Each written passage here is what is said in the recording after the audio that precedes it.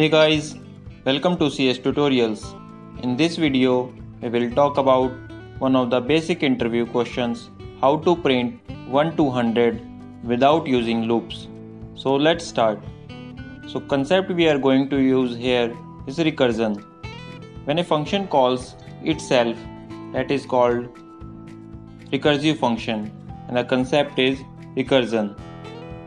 So let me quickly create one method here which we gonna use. I'll creating it as a static so that we don't need to create object for executing this function or call this function. So I'll name it as a print number and I'll pass two parameters, start number and last number.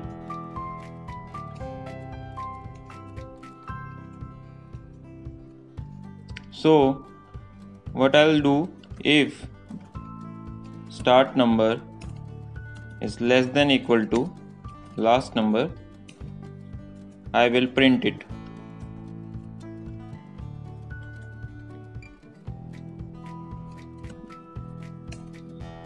Then I'll increment it by 1 and call the same function as I mentioned earlier. This is called recursion. Start number, then last number.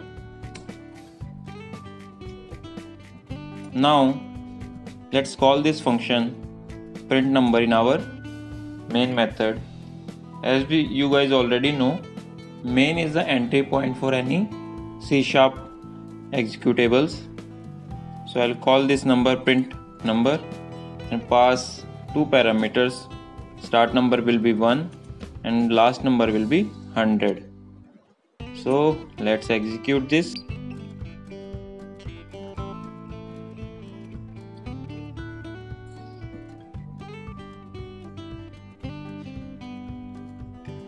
And you can see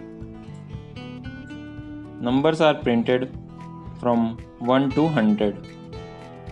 And we have not used any loop like for or while loop. So let me tell you how this works.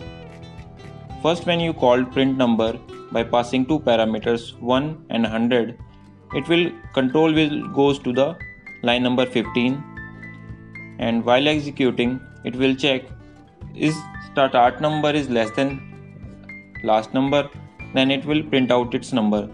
So suppose in first iteration start number is 1 and last number is 100, so 1 is less than 100, so we will print out it as a 1. Then 1 will be incremented to 2 and we'll call the same function print number again with parameters 2 and 100. Then again control goes to 17. 2 is also less than 100, so we'll print out 2, increment it by 1 and call print number again with 3 and 100. So that's how it will print.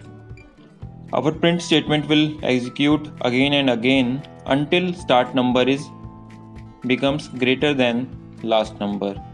So that's how recursion works.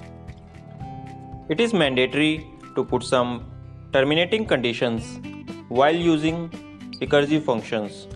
Otherwise, it will end up calling itself endlessly. If you find this video helpful, please like it and share with your friends. If you are new to my channel, don't forget to subscribe. Thank you.